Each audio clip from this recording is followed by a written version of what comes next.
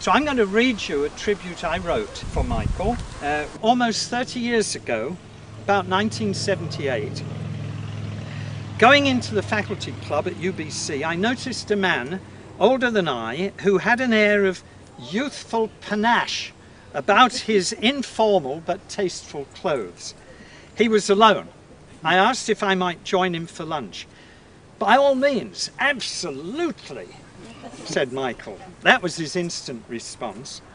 We exchanged names, and at once I realised that I'd happened upon the English translator of Max Frisch.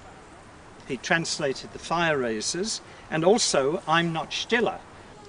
It turned out that Michael Bullock was a distinguished full professor in the Department of Creative Writing. I was just an associate professor at the time, but this was not a matter of importance for Michael. More to the point was what a person did, and whether that person was on the side of life and creativity. When he knew that my earliest published poems were on a Japanese theme, that I wrote poetry, come what may, despite academic pressures to publish academic books or perish, we became firm friends. And this was a friendship as instructive as it was delightful, teaching me about Michael, of course, because you couldn't meet Michael without being aware that Michael was Michael. But it also taught me about the necessity for continuous work if you want to be a writer. And it taught me about surrealism in writing and in art. And Michael read my early poems not with criticism of theme or subject, but of diction. Diction. Every word in a poem counts. Good lyric poetry cannot tolerate padding. Michael's own work, however fantastic, however spontaneous, however obsessive, is always lean and spare. Michael, prolific translator of some 200 works from 3 languages, has had his own work translated into Chinese, Japanese, Indian and other tongues. And of course, distinguished translators of Michael's books into Chinese are here with us today. Furthermore, his abundant and astonishing words have also changed. Things I read when he was alive, I sometimes half understood. Now I'm older, and I find that a dead man's words have an extra resonance for the living. I want to share with you a stanza he wrote in a book of poems called Erupting in Flowers, 1999, that book. It comes from a poem called Lament for a Vanished Lover. To me it seems infinitely touching just now, here in Vancouver. The image of your presence is wiped away by the truth of your absence. The arms that could have held you like a sheaf of wheat close around brambles. Thin trickles of blood form the notes of an inconsolable lament. Here blood becomes music. Michael, like a wizard, changed one sense into another, following the sensibility of those French poets, turn of the century, that he loved. In Michael's work, anything can change into something else, making for incredible adventures, sometimes funny, sometimes grotesque, always surprising. His transformations seem to make many variations on Shakespeare's surreal song of changes, given to the spirit Ariel in The Tempest.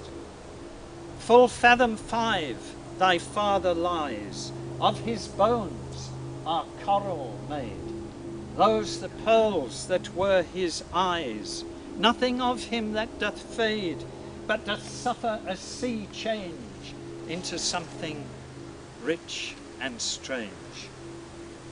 Michael was born near the end of the First World War, lived through the Second and beyond the murderous Cold War.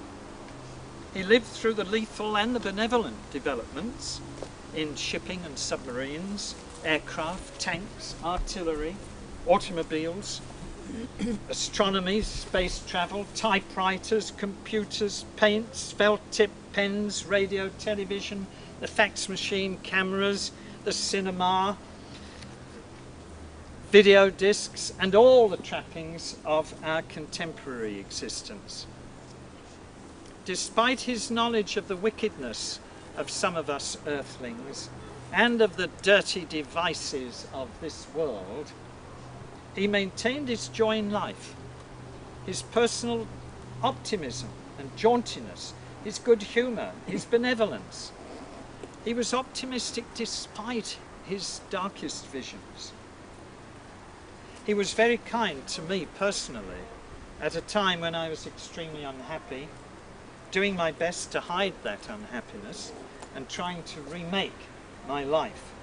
His circle of friends have all known this great generosity of spirit. As an artist, Michael was utterly dedicated, serious and very industrious. As a translator, he was not interested in theories of translation, but in actual achievement. You could say he subscribed to the just do it school of translation. But he also wrote original poems, novels and plays. He painted and sketched his organic forms, not so much still life, as life forms in convoluted motion. His artistic career stretched from just before World War II until the last few days of his life on Earth, when he finished his last book. Michael was enriched as an artist by his many contacts with the people and art of the Far East. He travelled as far as, and even further than, Pierre Loti, one of his masters. And his relationship with his translators was always cordial, helpful and friendly.